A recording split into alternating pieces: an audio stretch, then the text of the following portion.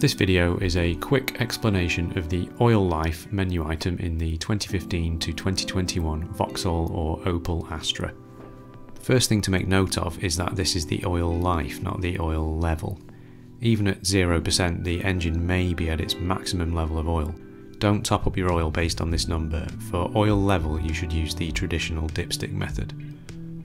Generally speaking, but not always, the life percentage drops based on two main things: time or distance travelled.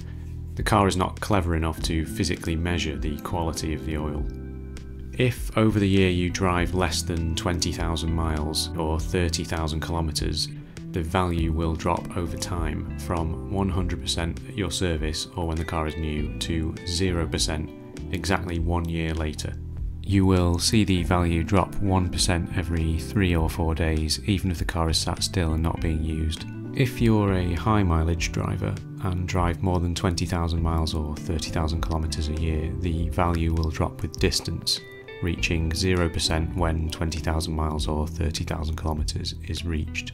The oil life can also reduce more quickly in other circumstances, but Vauxhall Opel don't disclose what these are.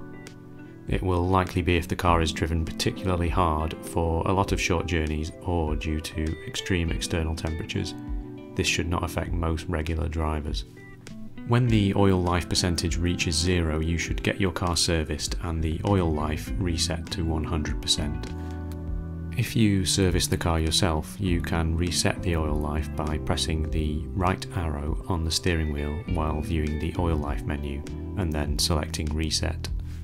Thank you for watching, and if you've learned something, please remember to press that like button, and I'll see you in the next one.